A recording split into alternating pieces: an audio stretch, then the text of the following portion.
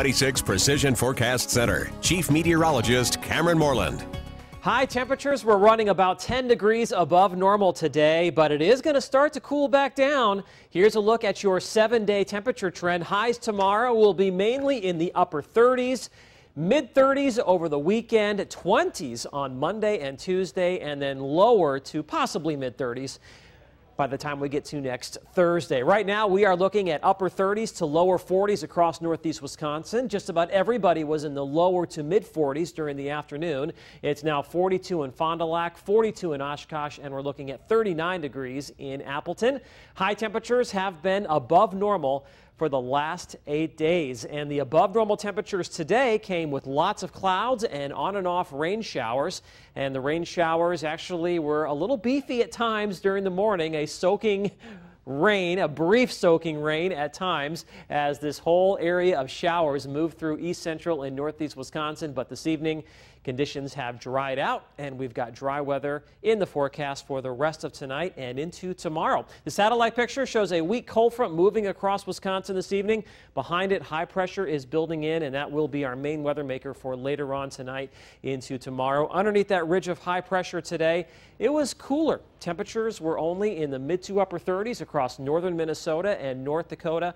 Cooler, but still way above normal for early December.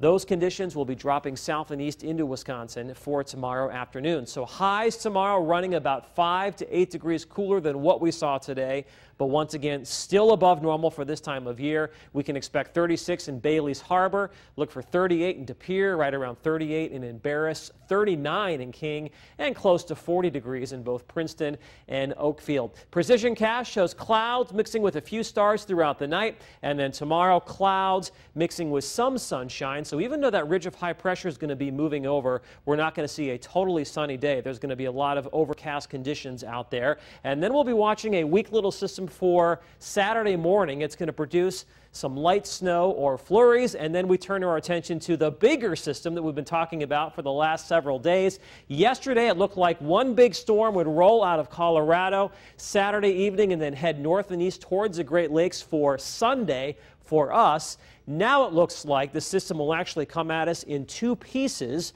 One piece across the north, the other piece across the south. What does this mean? Well, it means that we never really tap into the abundant Gulf moisture, and with the northern system being the primary system, it looks like the warm air could be drawn in just a little bit more than what it was looking like yesterday. Having said that, it still looks like most of us will probably end up with a significant snowfall as we head through Sunday. I'll have official snowfall forecast from NBC26 tomorrow.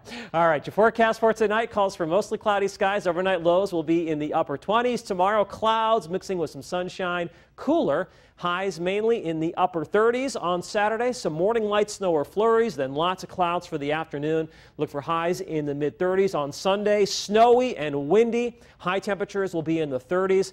A mix is possible. Right now it's not likely, but you know, there could be a little bit of rain mixing in, especially towards the lake shore and across the far south and east. Light snow or flurries on Monday, windy and colder, highs only in the 20s. Tuesday, maybe a flurry. Cold, highs in the 20s, and then lower 30s by next Wednesday and Thursday. Much more typical weather for early December as we move through next week. We've been pretty lucky so far. Well, that's one way to look at it, or unlucky, if you like snow and cold. And it's time to take a look at tonight's lights. So imagine what it's going to look like when there's snow on the ground. Here's a beautiful home with a Mickey Mouse theme. The owner